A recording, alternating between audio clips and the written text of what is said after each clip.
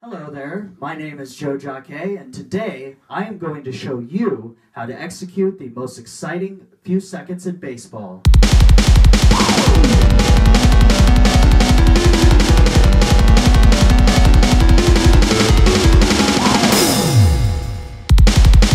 Suicide squeeze works best when there is a runner at third base and less than 2 outs. The suicide squeeze instructs the hitter to bunt at whatever pitch, wherever it is thrown, hence the term suicide. Anywhere in fair territory will work, but it's best to get it on one side of the pitcher, preferably the side of the mound where his non-throwing arm is. And should have a walking lead at third and commit to going as soon as the pitcher commits to his pitch.